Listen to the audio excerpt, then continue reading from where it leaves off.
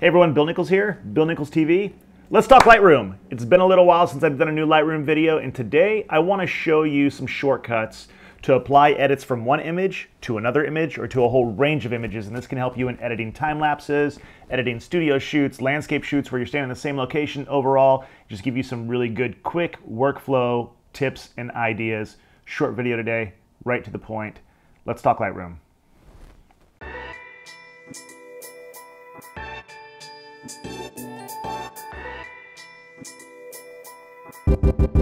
All right, so let's jump in here today. So what I've done is, when I went out to San Francisco a couple weeks back, I was in my hotel room, and on the end of the trip, the last day, I just set my camera really quick on a tripod, shot the city out to the bay through the window. There were some clouds. I thought, oh, maybe this would be a good time lapse. I think I shot about 3,000 images.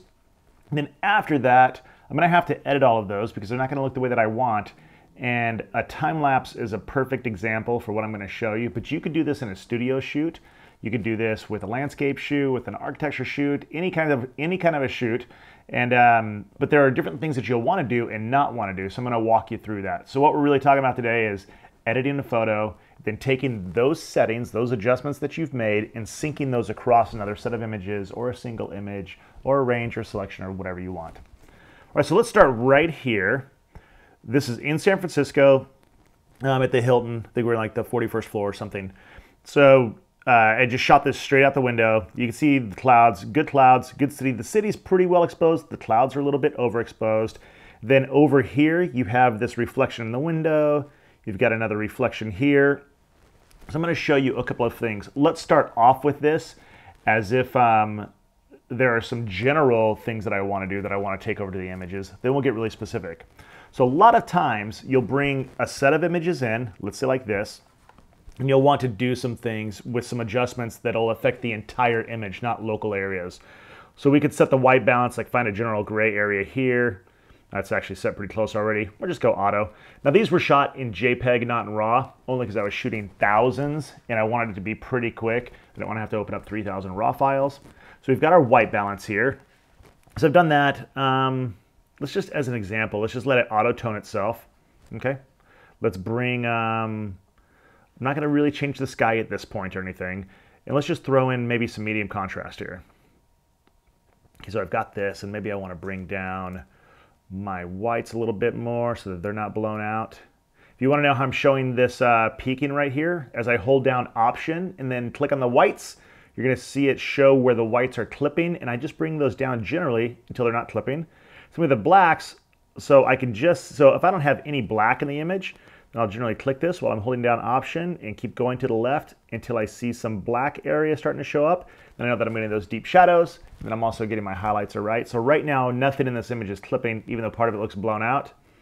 Let's just reduce this exposure just a little bit. And let's call that good, or let's do one more thing. What we should have done to start was enable profile corrections. Came in here, said Canon. Now it got it way wrong because this was shot on the Canon 5D Mark IV. Lightroom doesn't have the profile yet. So I'm going to go in here and tell it that this is a 2470 f2.8. And there you go. So you can see the difference before and after. Okay, so I've done these basic image changes, and I want to apply this to this set of images here. So I have it right here on this first image, and then if we go through to the images next to it, you can see big difference already in these photos. From the slight barrel distortion, to the way the clouds look, to the buildings, to everything else. So let's copy this image. So if I hit Command-C or Control-C on a PC, or I can go to Edit Copy and go to Settings, Copy Settings, any of those. So I'm just gonna hit Command-C. It pops up this copy dialog and it asks me, what do I want to copy? So I'm not going to copy everything because I didn't use everything. So I'm going to go basic tone. I did that. I did white balance. I did tone curve. I didn't change any clarity or anything like that. I did do basic lens profile corrections. I haven't cropped it. I didn't do any local brushes, anything like that. So I'll copy these. Now what I do is with that image selected, I can hold down Shift, select the rest, and just go right over here to sync. It'll ask me what I want to sync. It chooses those same ones because that's what I just chose. Say synchronize, and you can see it popping across here. And now that same edit has been applied to all of these images. If you're applying this to hundreds or thousands of images, you've got to it's going to take a while. And sometimes if you start doing something else, that sync will fail and you'll need to restart it. That's all right. You can just go back in and restart it. So one thing that I did here was I really took whole image edits and applied them to a base image and then applied them to the rest. Now, because a lot of times, like if I'm shooting a portrait, let's say that I'm shooting a portrait of somebody, and I have, let's say, 100 images of them. Chances are when I bring it in, I'm probably going to want to change the white balance a little bit if it was off in the camera. I might want to change the exposure some to get a better vignette, like what's behind me, right? So I could increase the exposure or decrease it. I might want to apply some general clarity to the whole image, maybe soften their skin a little bit, something like that. But they might have a blemish, right? So let's say a blemish or their hair, and they've got one hair that's coming off, and I remove that with a spot removal tool, and I remove a blemish with a spot removal tool. I can copy those local brushes and paste them to the image, but in a situation like a portrait shoot, not a good idea because it puts those exactly where they were. So if that subject moved, now let's say that that adjustment was here for the hair and right here for the blemish. When they move, it's still going to be here and here, so it's going to apply it in the wrong areas and it's not going to look right. But in an image like this, where the entire image is relatively still, the horizon's staying the same, the city's not moving, I can go in here and do some pretty serious local adjustments and apply those across to all the images. So let's do this. But let's just go back into this base image. So now we have this base image. We've done a little bit of an edit. Let's build on it. I'll show you some things that you probably wouldn't do if your camera was moving around. So one thing I like to do right off the bat with any type of landscape is I'm going to throw a neutral, a graduated neutral density filter in here. So I'm just going to come down. This is going to be too much right off the bat, but I'm going to bring this down to where it's affecting the buildings a little bit, but not much. I want to keep it pretty close to the sky. So I'm going to bring it down. And I have the exposure set on this down 4 stops so I can see where it is. That's not where I'm going to go with it. So let's bring it up here. We'll bring it down just a little bit, about a stop. Let's bring the highlights down. Let's bring the shadows. Shadows are good where they're at. Let's see if we want to change the whites at all. Maybe a little bit. Maybe bump a little bit of clarity in here. Maybe a little dehaze. Let's see. Yeah, that's too much. And then for the clouds in the sky, I want to add a little bit of a custom temp on here. So I'm going to cool it down a little bit, give it some more blue. Just a little bit, give it a little bit better sky. So now what we've got is we went from that to that. Not a big change, but a little change. But you can see because my horizon's going to be the same on all of these that I can apply that and then I can copy that around to everything else. So let's say now that I want to do another graduated filter but from the bottom, because there's some things that I want to do here. So I'll bring this back up. I kind of want to counteract what I did in this little region. All right, so let's bring this up. I'll bring this up just a little bit so it's a little higher exposure. Change the contrast just a tad. On this, I'm actually going to add a little bit of clarity. Not go crazy like this, but add some. So right here, and then maybe increase the sharpness a bit. Since the city, there's a bunch of straight lines and all that. Add a little sharpness in here. And I think right now that looks pretty good on that filter. And then one thing that I definitely need to do on this image is to crop it. So I pressed R, brought up my crop tool. I'm going to hold down Shift so I keep the same aspect ratio. I'm going to grab my little handle here. And I'm just going up and cropping to where this triangle, like this reflection, and this reflection right here are out of the way. All right.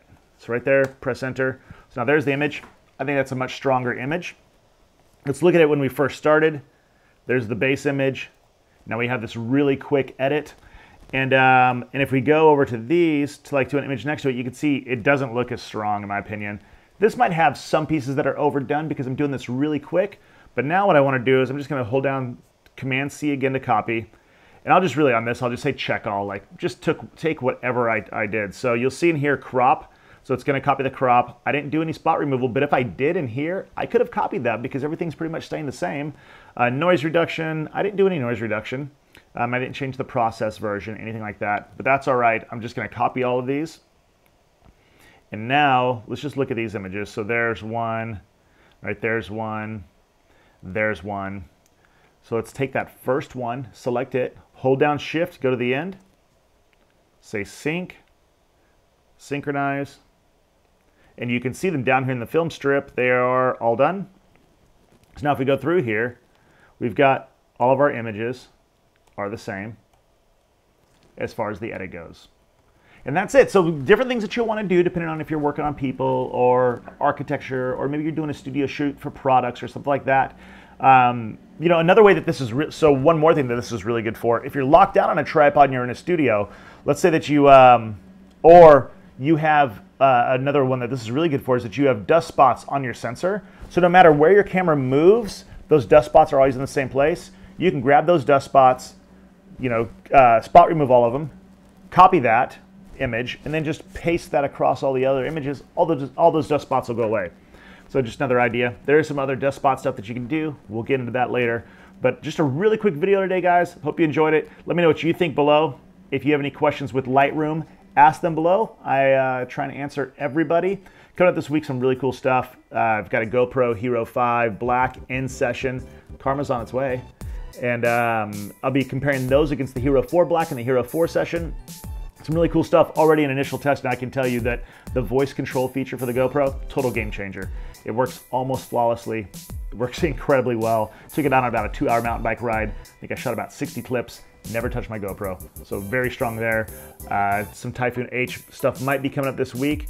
I am going to be talking about the Epson BT200s hopefully tomorrow or Wednesday, and then just some other cool stuff. So you guys stay tuned. Thank you so much for watching. I have that giveaway that I'm doing for the Camsafe Z14 anti-theft bag. Go check that video out now. Subscribe, like, and share. Please subscribe, then you get the notifications of the new videos. I'm really going to try and do as often as I can a video a day, but at least every Monday, Wednesday, Friday. So thanks so much for watching, guys. Stay tuned. I'll talk to you soon. You keep watching. I'll keep making videos.